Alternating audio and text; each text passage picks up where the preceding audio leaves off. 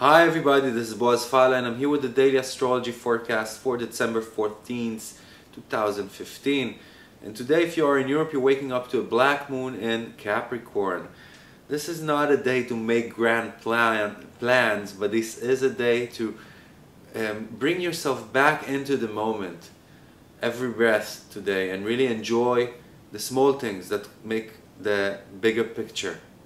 And it's a day in which we shouldn't be too utopistic or too optimistic and put our heads back and our feet up. No, we should be involved in doing things, but recognizing the importance and giving thanks for the smaller things that we need to do in our life. The moon is going to move into Aquarius at about 15:30 Central European Time, or about 8 a.m.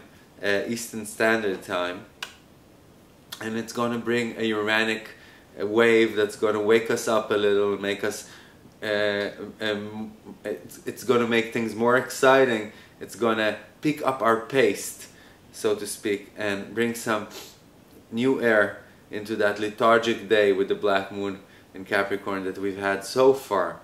And this evening, with the sextile between Mercury and Neptune, there is a great opportunity to enjoy the more subtle and more artistic and more spiritual kind of communication around you.